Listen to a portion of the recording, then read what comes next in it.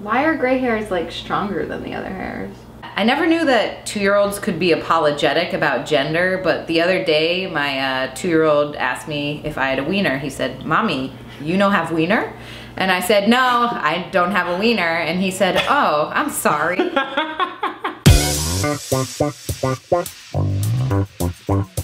So I wanted to have my sister on the show with me because I wanted to talk obviously about dinosaurs with her, but also because she is, and I'm not just saying this in a nepotistic way, the best classroom teacher I've ever had the privilege of working alongside.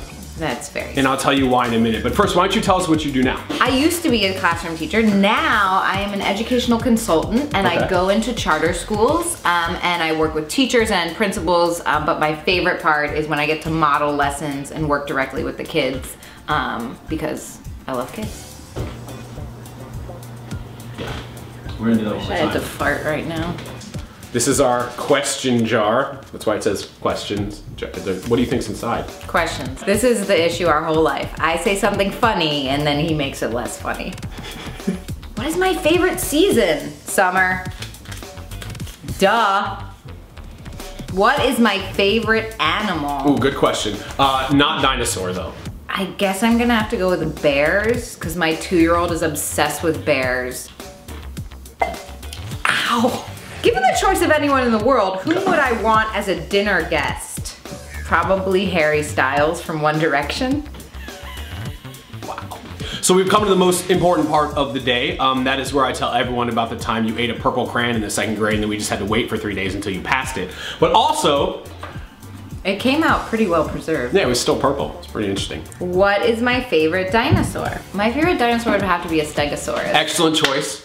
I have one for you. I have a, here you go. We got Stegosaurus here. Thank you. And I think there's another one right here. Here, I have multiple Stegosaurs. So Stegosaurus, yeah. We got the plates, we got the tail spikes, we got the small head. Why do you love Stegosaurus? Well, I like the symmetry of the Stegosaurus. Okay. I also think there's an interesting juxtaposition between its sloth-like slow nature and the deadliness of whatever the heck these things are called. So these up to 3 foot long tail spikes are called phagomizers. Phagomizers. And that's based off of an old Gary Larson Far Side cartoon. These guys lived about 150 million years ago. It's a long time. T-Rex lived about 66 million years ago. Okay. You live now, newsflash. So technically there is more time between a T-Rex and a Stegosaurus than there is between you and a T-Rex. Those plates are osteoderms, which are bone that are not actually fused to the spine. So we always see the depiction of Stegosaurus with the plates sticking straight up in the air.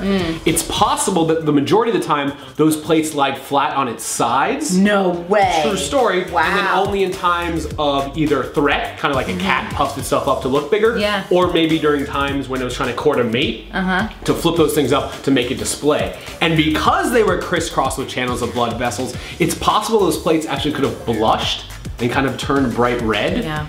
Again, to either scare away predators or potentially try to win a mate. Wow, now I'm starting to understand why people watch this show.